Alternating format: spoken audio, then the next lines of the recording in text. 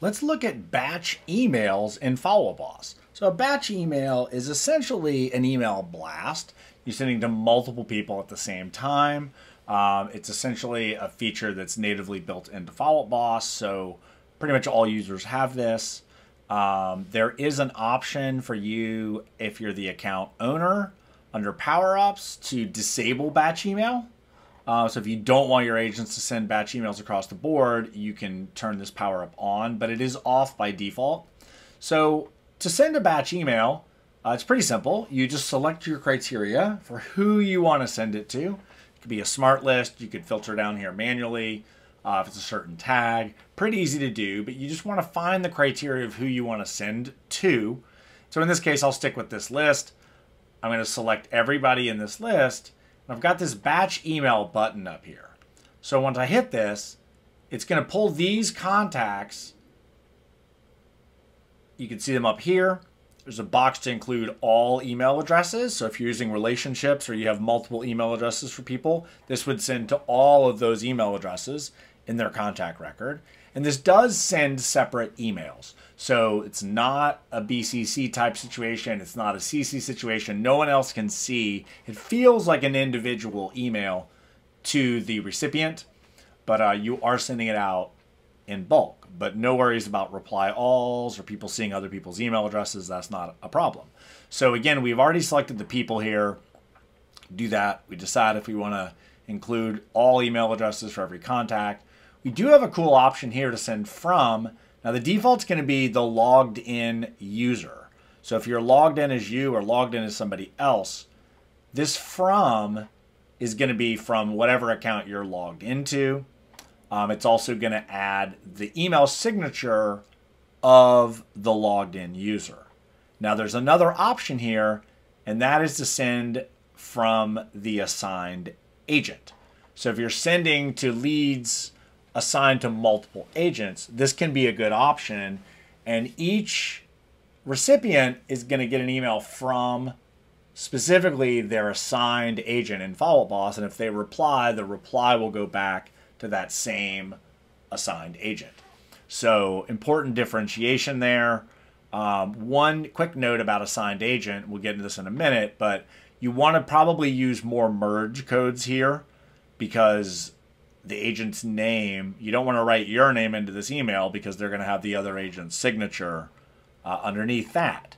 So another cool thing is you can use email templates. So if you've got something already built that you want to use, you can pop that right in. You can still edit it here before you send it.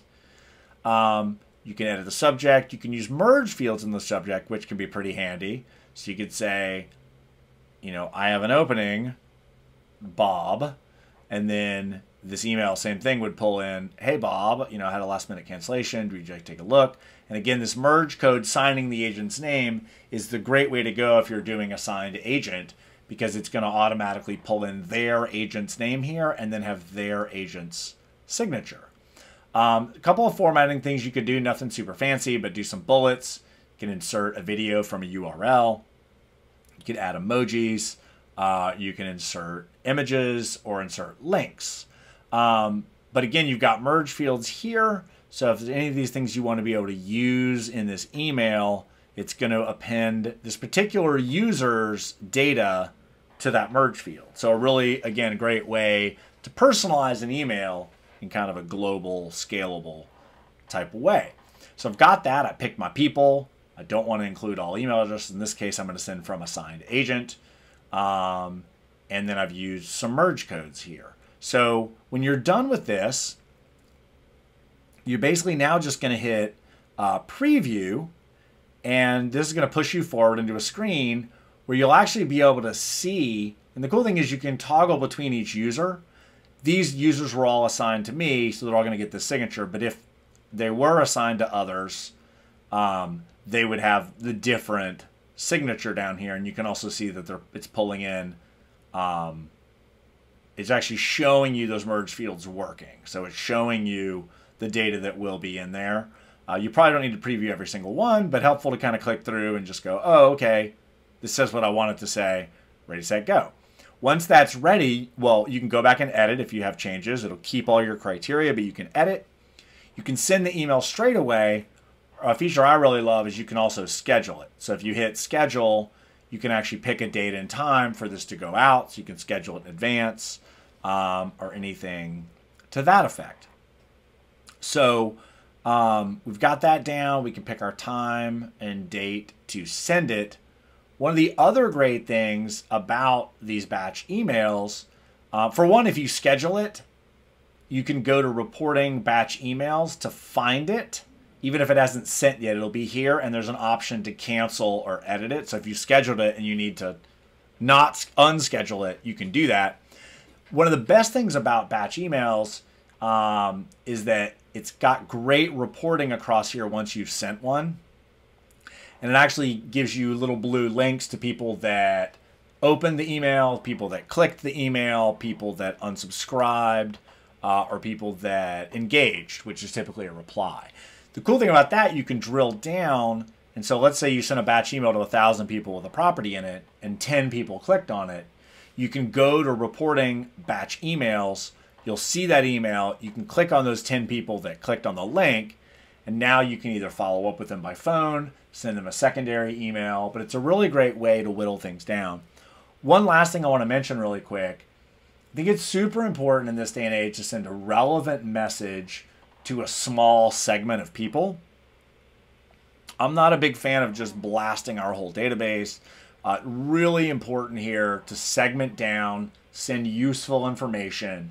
All these things affect your sendability, deliverability, and email reputation score. But such a powerful way to drill down, hit a certain tag, a certain source, a certain set of leads with a really hyper relevant message. Is a great thing to do. And again, if you're running a team or a brokerage, you might set some best practices around this.